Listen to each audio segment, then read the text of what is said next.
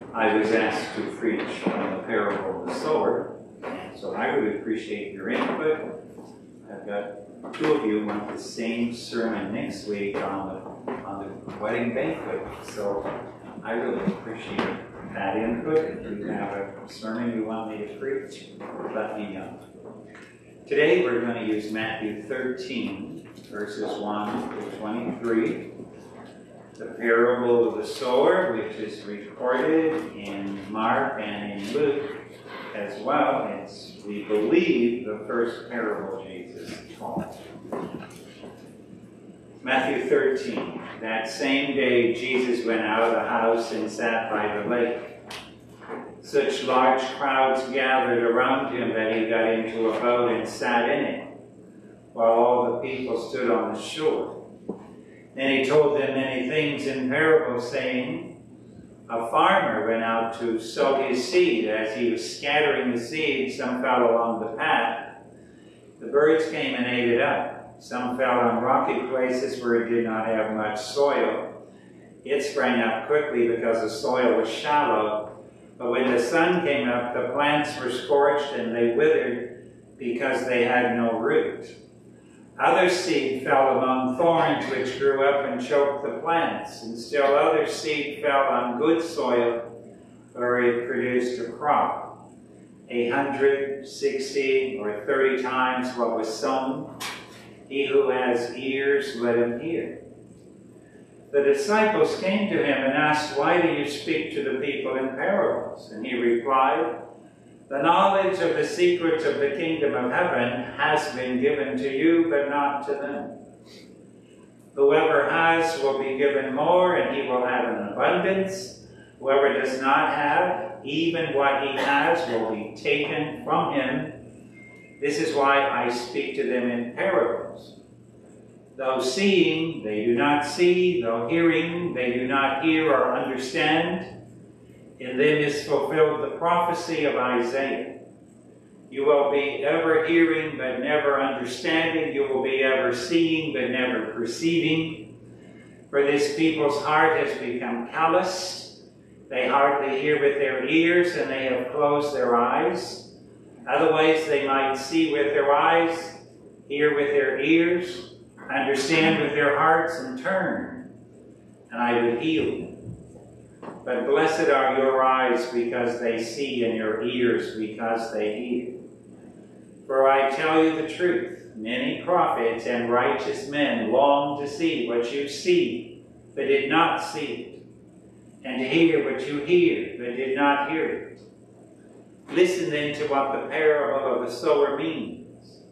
When anyone hears the message about the kingdom and does not understand it, the evil one comes and snatches away what was sown in his heart. That is the seed sown along the path. The one who received the seed that fell on rocky places is the man who hears the word and at once receives it with joy. But since he has no root, he lasts only a short time. When trouble or persecution comes because of the word, he quickly falls away. The one who received the seed that fell among the thorns is the man who hears the word. But the worries of this life and the deceitfulness of wealth choke it, making it unfruitful. But the one who received the seed that fell on good soil is the man who hears the word and understands it. He produces a crop yielding 100, 60, or 30 times what was sown. This is not a moral lesson. It is about the kingdom of God. How the Word of God is the deciding, controlling, omnipotent power in your life and in my life as well. And Jesus is using this parable to teach his people. Parables are not for the world. The parables are only for Christ's people. And so you have here, when you look at verses 1 and 2, that there's this whole crowd of people following Jesus, and he goes in a boat, and he begins to teach. But this is for the disciples. It's not for any of those people in the crowd. Do you see that?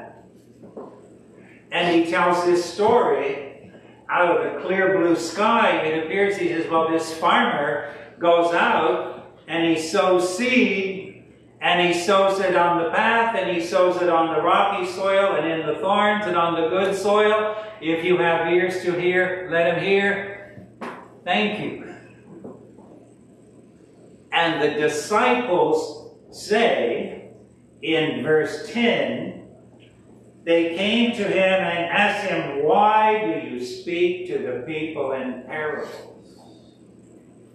If I asked you what a parable is, what would you say?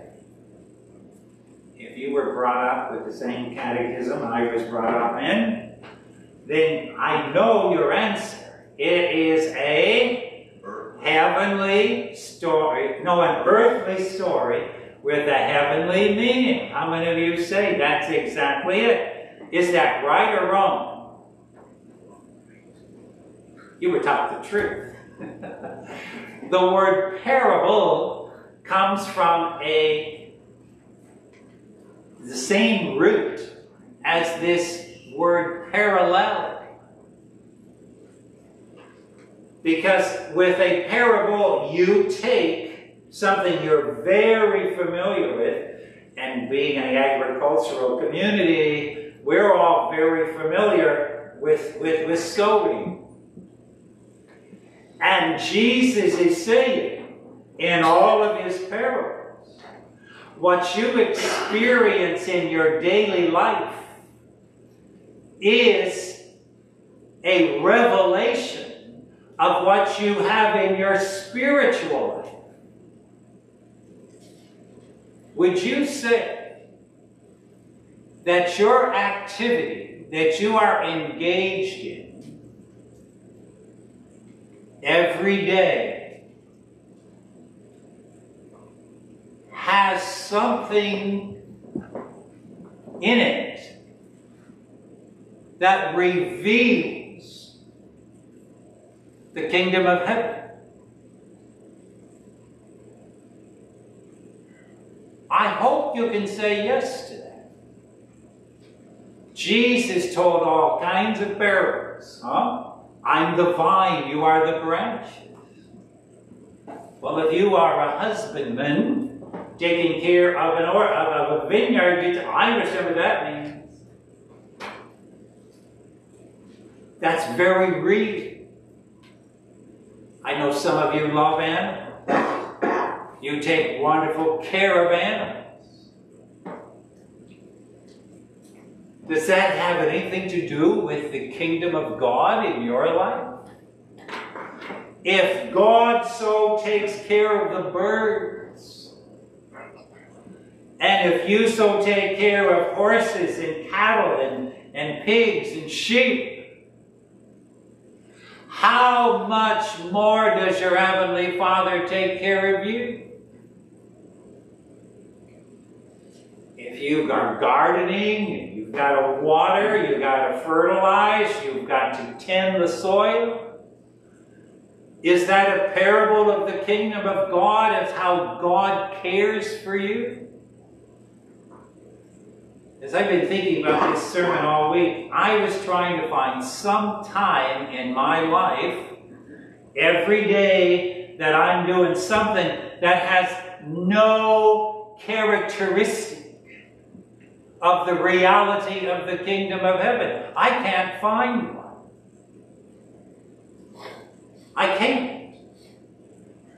Because this whole creation, every aspect of it, and you and I have our own aspects of that creation. You are dealing with what the Word of God has created. You have been given a calling. This is my calling. This is, the house I live in. This is the kitchen I work in. This is what I clean. This is the grass I mow. This is the factory I work in. This is the job I have. This is the man I work for. What if every aspect of every moment of every day is a parallel to the kingdom of heaven? The reason that I believe that is because when you get to the secrets of the kingdom of heaven, in verses 10 to 17, those secrets are not revealed to the world. The world can look at a sunset and say, wow, that's really beautiful. It's amazing. When you and I look at a sunset, in all this polluted air, they're even more beautiful. You say, God, that is so beautiful. Your work, your handiwork, how glorious, how wise, how wonderful. This is your pleasure. And you are looking at that sunset and you are enjoying it with God. That's a secret of the kingdom. And if you make pizza and you put on all these wonderful herbs and spices and all these cheeses, and it is so delicious. And you say, God, this is so wonderful. Your power, your wisdom, I just enjoy. I don't think there's anything in your life that you can say is divorced from the Word of God. So the secrets of the kingdom are those things which God's people alone enjoy, and one of those is knowing God. Knowing He's your Creator. Knowing He has your life all written in His book. Knowing He is for you. Knowing He is orchestrating everything in your life for your good. Knowing you'll stand before Him uncondemned. Knowing that He has opened your eyes and He has opened your ears. That's the secret of the kingdom of God. When you look at verse 11, Jesus answers and says, well, the secrets of the kingdom of heaven has been given to you, not to them.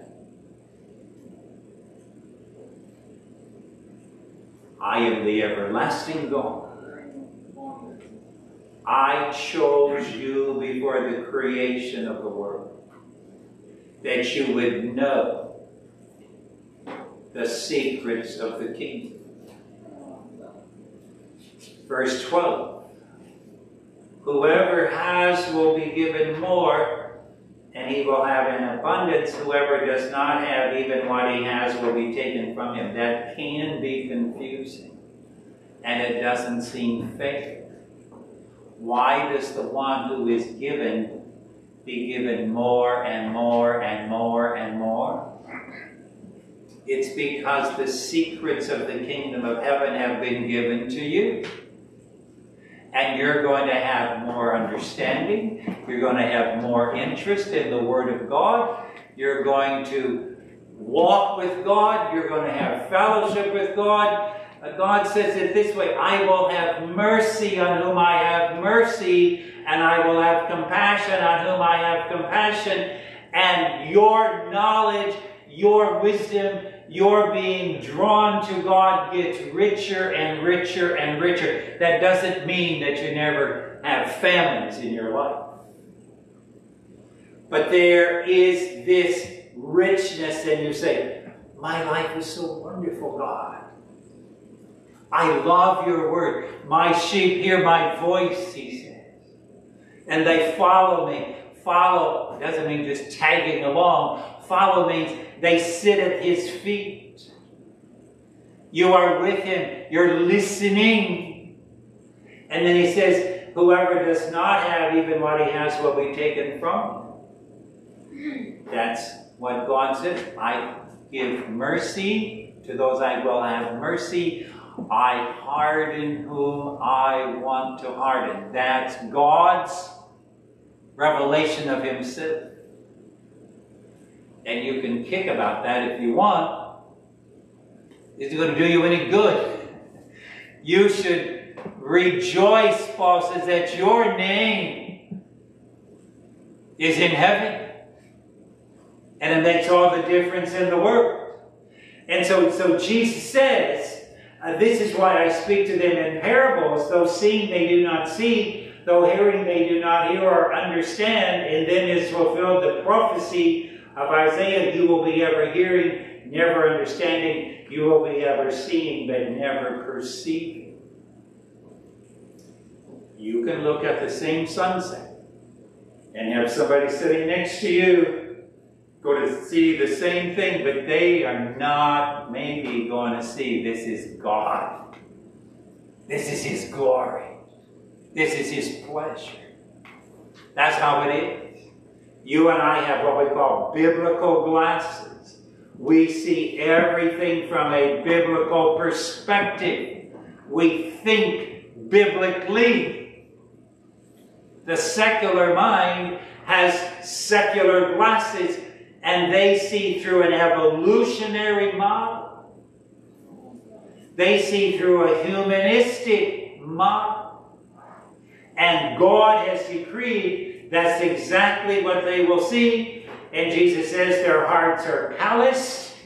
They hardly hear. They hardly see. And he says, if that would change, I would heal them. Verse 16, but he says, blessed are your eyes because they see, and your ears because they hear. Why do the disciples see Jesus? Why do they follow him? Because God has opened their eyes. And that's true with you and with me. We didn't decide to follow Jesus. He opened our eyes. And he draws us to him. Verse 17, that the things that the prophets and the righteous men of old, they saw all the things that pointed to Jesus, the temple, the sacrifices, the table of showbread, the candlestick, the altar of incense, the Ark of the Covenant. All of these ceremonies pointed to Jesus. The disciples see and hear Jesus live. Then, the seed. What is that seed? The seed, according to Luke 8:11, very simple. The seed is the Word of God. And who is the Word of God? Jesus. In the beginning was the Word. The Word was with God. The Word was God. All things were made through him. Without him, nothing was made that has been made. So when is the seed planted? It is planted at creation. Amen. All creation has the revelation of Jesus Christ. That is the purpose of creation. He doesn't come into a pre-existing world. He creates the world. It's his covenants with all things. It's his laws. It's his beauty. You have never touched anything that He did not create. But there's another sense. He is in your heart. It's another theme. How can Christ, the Creator, the farmer, make the field, and now He's sowing Himself into the hearts of people? That's what we're looking at here. And so this seed is alive, this seed is well, and that's what you have. Now there are 4 kinds of soil that we're going to be looking at, and the first one that we're going to be looking at is number 19, verse 19. When anyone hears the message about the kingdom and does not understand it, the evil one comes and snatches away what was sown in his heart. This is the seed sown along the path. So why in the world does this farmer sow seed on the path? You don't do that anymore, right? With your GPS? Everything you plant is planted in good soil. Jesus is not talking about soil. He's talking about hearts. And there are some stony hearts that He turns into great soil. Understand? I will give you a heart of flesh. But the seed that lands on the path is very interesting. In Screwtape, C.S. Lewis writes Screwtape letters. Screwtape writes to Wormwood, his little practice devil, and says, "Isn't it funny how mortals always picture us as putting things into their minds?" He says, in reality, our best work is done by keeping things out of their minds. C.S. Lewis, God gave him such insight. A darkened mind is a mind that is closed to the light. And Jesus tells His disciples, when you are doing evangelism, teaching and preaching, there will be some characters in your audience that are that kind of person. Keep teaching. Keep preaching. Today we would call them people that are so distracted. Social media. I don't know how many hours you spend on it in a week. I find it frustrating, don't you? Netflix. There are all kinds of ways we can consume our time. That is the path. The rocky places. The one who received the seed that fell on rocky places is the man who hears the word and once receives it with joy. But since he has no root, he lasts only a short time. When trouble or persecution comes because of the word, he quickly falls away. Understand, it's not the rocky soil that's the problem. It's because he has no root. He was at some evangelism meeting. It's some revival meeting. And he hears this, wow, this really sounds great. I think I'll just walk up there and join the whole crew. Well, then a month or 2 or 3 or maybe years later. Okay, so I thought this would really, I thought I'd get rich. I thought my life would be easy. I thought this would be so satisfying. I can't go on this way. I can't live for myself.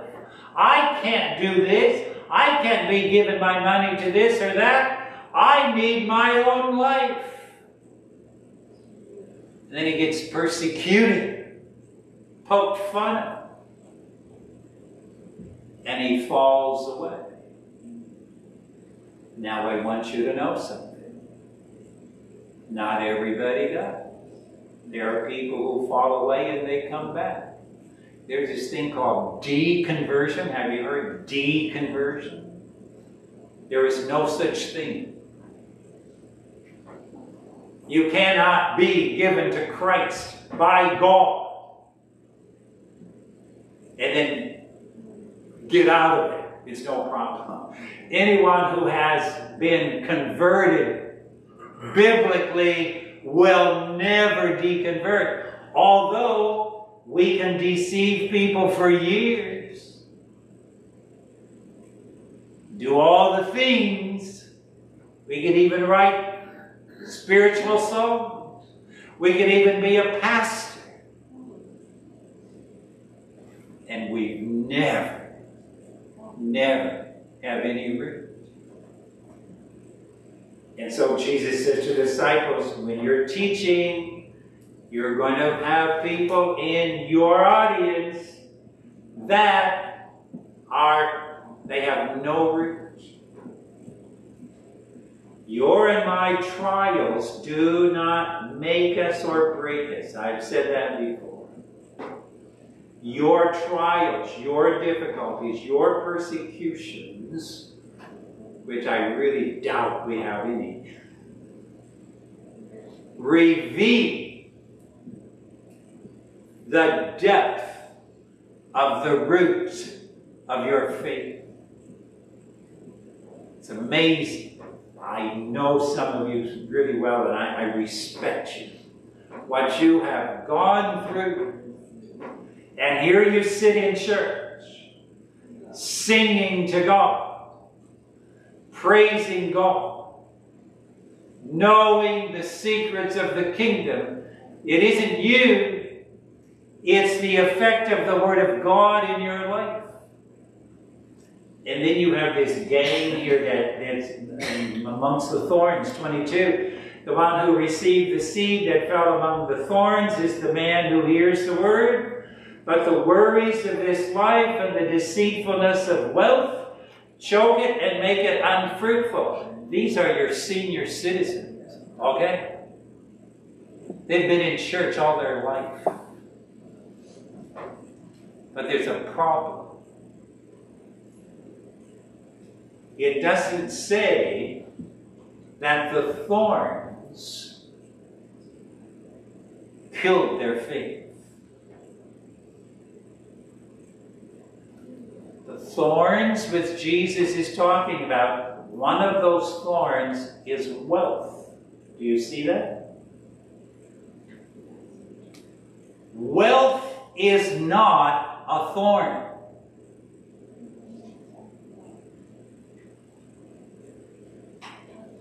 But it can be.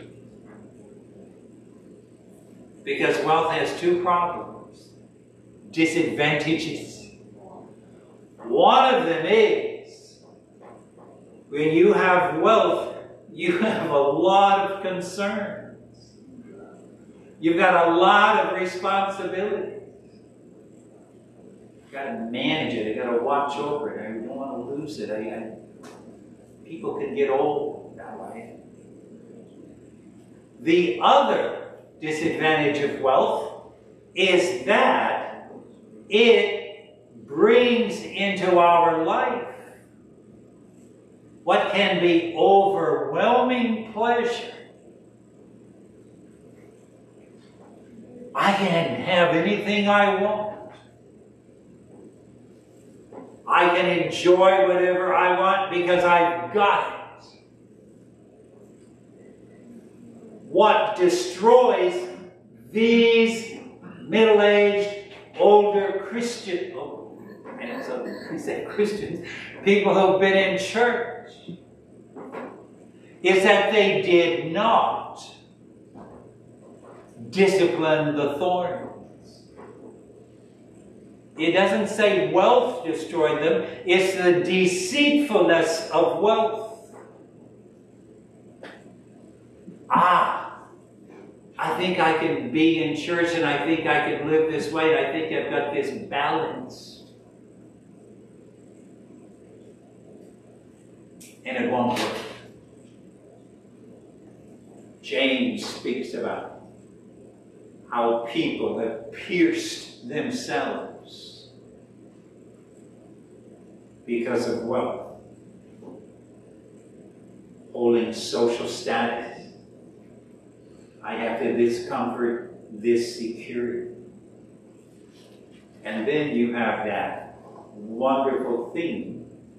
Oh, by the way, you don't have to have wealth for it to deceive you. You can be in such a state that you have this goal in your life. I'm going to be this rich. I'm going to have this house. I'm going to drive this vehicle. I'm going to take these vacations. You don't have to have it. You can be working for it all your life. And it takes you into the worldly direction. The soil that is rich is the soil that has been plowed and broken by the farmer. And when the seed, I didn't talk much about seed, but it's a seed. It's the living, active Word of God. Quietly planted. When you plant seeds, you don't make a lot of noise, I don't think. It's very quiet. And when it's planted, it's corn, you can see, but if you're planting radish seeds, you can't find them, right? It's a seed in your heart. And by God's power, by God's grace, you will produce fruit. And that fruit is the fruit of the Spirit. You are full of love and full of joy and full of peace and full of kindness and full of gentleness and full of faithfulness. You're a blessing in the world. Same place we were last week. That oil in your lamp is what you have done that demonstrates I am a child of God. He blesses me, and I will bless you. And I want to say one more thing. It does not say the good soil does not have rocks. It does not say the good soil does not have thorns. It does not say the good soil doesn't have a path. It is saying all of these, the path, the thorns, the rocks, do not stop this soil from producing. I'm still a sinner. I am still attracted to the world and to wealth. There are things that I can be very shallow. Your life also. That by the grace of God, you and I are going to bear fruit. May God bless His word. Amen. Our Father, we praise and glorify you for teaching us that your word in our life bears fruit because we belong to you. And all of the things that should hinder us cannot, because nothing separates us from your love. We give you praise. In Jesus' name, amen.